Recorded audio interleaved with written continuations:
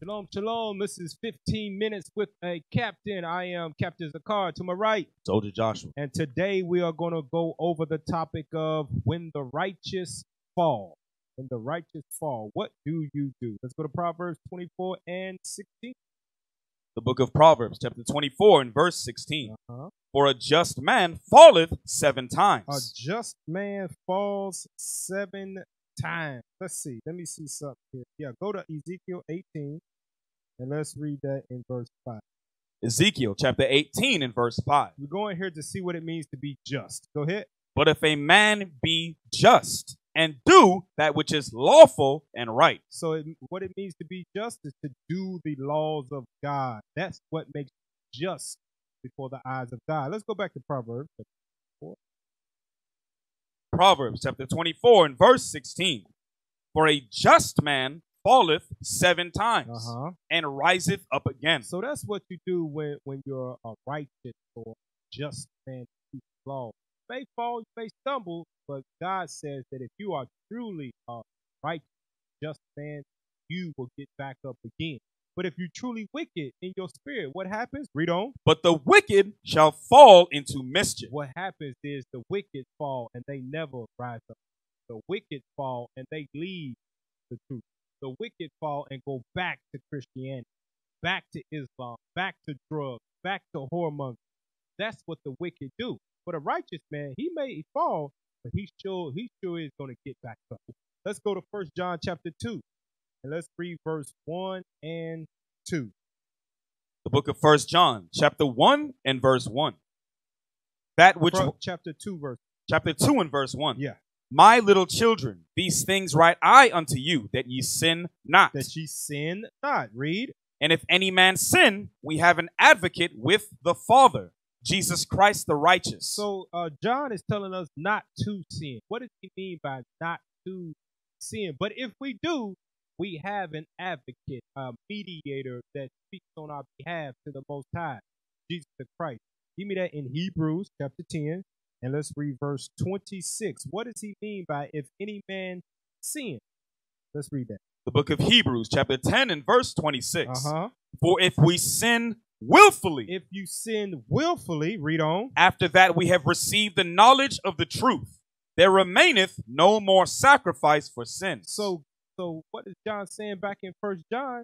He's saying now if you sin, because you may slip up, you may fall, although you are righteous, that Christ is the mediator for you on behalf of the Most High. But if you sin willfully, then Christ can't help you. That's what he's saying. If you sin willfully, there's no more sacrifice. Christ ain't going to keep shedding his blood for you when you willfully sin against the Most High. Give me that in the book of James. And it says here, James chapter 4, verse 17. Let's read that. Book of James chapter 4 and verse 17. Therefore to him that knoweth to do good. If you know what is good, you know the laws of God, read. And doeth it not. You sin willfully. To him it is sin. It is sin. That's what God says, thus saith the Lord. Now let's go back to 1 John. Let's read chapter 1, verse 9. 1 John chapter 1 and verse 9. Yep. If we confess our sins. Well, let's go back to 1 John chapter 2 and let's read 1 and 2 together. 1 John chapter 2 and verse 1. My little children, these things write I unto you, that ye sin not. And if any man sin, if you happen to fall, read. We have an advocate with the Father, Jesus Christ the righteous. That's why you got to get back up. Read. And he is the propitiation for our sins, and not for ours only, but also for the sins of the whole world. And that whole world is speaking of the all 12 tribes. Here's the precept. Give me the Isaiah 45, and let's read verse 17. What does John mean by the whole world? Let's read. Book of Isaiah, chapter 45 and verse 17. But Israel shall be saved in the Lord with an everlasting salvation. Ye shall not be ashamed nor confounded, world without end. The world that God is talking about, the world that John is speaking about is all 12 tribes of the nation of Israel. Now let's go back to 1 John and let's read chapter 1 and let's read verse 9. 1 John chapter 1 and verse 9. If we confess our sins. If we confess our sins, read. He is faithful and just to forgive us our sins and to cleanse us from all unrighteousness. That's why when you fall, you got to get back up, because Christ, the advocate, when you repent from your sins, he is speaking to the Father on your behalf. So don't let it hold you back. Let's read it again, verse 9. Verse 9.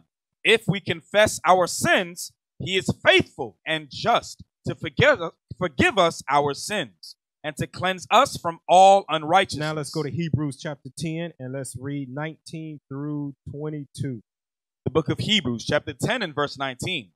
Having therefore, brethren, boldness to enter into the holiest by the blood of Jesus. So therefore that you have this boldness, you understand that Christ is the advocate. He is faithful to forgive you if you confess your sin. Read.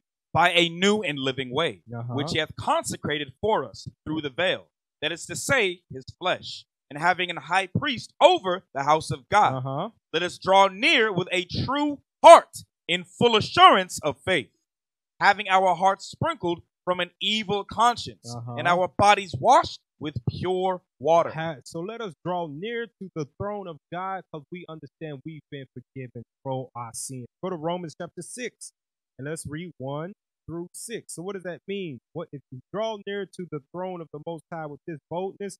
What does that mean for you? Read. Romans chapter 6 and verse 1. What shall we say then? Shall we continue in sin that grace may abound? Shall a righteous man continue to sin and keep falling because he knows that that Christ will forgive him for his sins if he confessed him? Read. God forbid. Paul says, God forbid that you keep doing that. The object of this walk in the truth is not to continue into sin, but to become perfect like our Father which is in heaven is perfect. Read on. How shall we that are dead to sin live any longer therein? Know ye not that so many of us as were baptized into Jesus Christ were baptized into his death? Therefore we are buried with him by baptism into death, that like as Christ was raised up from the dead by the glory of the Father, even so we also should walk in newness of life. We have to walk in a newness of life. When you are the righteous and you fall and you get back up, walk in newness of life. Read on. For if we have been planted together in the likeness of his death, we shall be also in the likeness of his resurrection. Now read verse 6 to show what it means, newness of life. Read. Knowing this, that our old man is crucified with him. Newness of life means to put off that old man. Crucify that old man in you. Read on. That the body of sin might be destroyed, that henceforth we should not serve sin. Now jump down to verse 11. Verse 11. Likewise, reckon ye also yourselves to be dead indeed unto sin, but alive unto God through Jesus Christ our Lord. So we dead to sin. No longer do we do the things that the old things that were against the law, the smoking, the obsessive drinking, whoremongering, the whoring, the going out to clubs, the going to church on Sunday, the believing in white Jesus, the selling drugs to one another, the fighting and the killing and the hatred. No longer do we do those things. Now we are in Christ Jesus. Read on. Let not sin, therefore, reign in your mortal body, that ye should obey it in the lusts thereof. Neither yield ye your members as instruments of unrighteousness unto sin, but yield yourselves unto God, as those that are alive from the dead, and your members as instruments of righteousness unto God. That's what it means to walk in newness of life. No longer do you sell drugs to your people. Now you are telling them to get off of drugs. No longer are you whoremongering out your sister. Now you are marrying that one sister. No longer are you being a whore and sleeping around as a woman. Now you are marrying that one man, keeping your body holy until the Lord brings you that man of God. Now let's go to 1 Corinthians chapter 15 and verse 31. 1 Corinthians chapter 15 and verse 31. I protest by your rejoicing, which I have in Christ Jesus our Lord. I die daily. That's what the righteous does when he falls. He gets up and he goes on dying daily. What does that mean? The old man dies daily, because it's a constant fight. It's a constant struggle. All the way until Christ returns, we have to go through tribulation. And the biggest enemy you have to conquer is that old man within. Read verse 31 again. Verse 31. I protest by your rejoicing, which I have in Christ Jesus our Lord.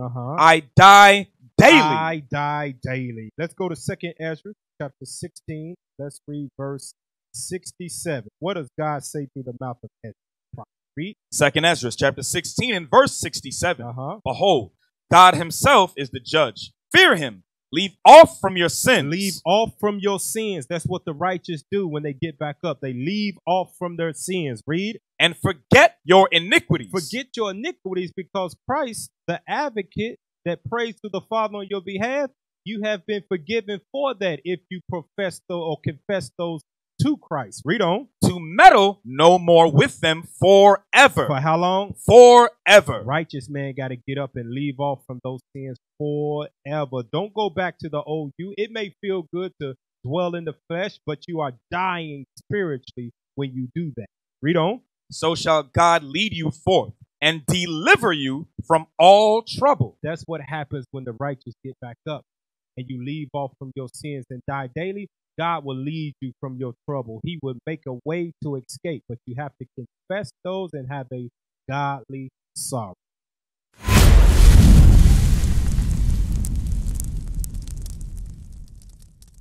We used to scream black power while heroin was pushed.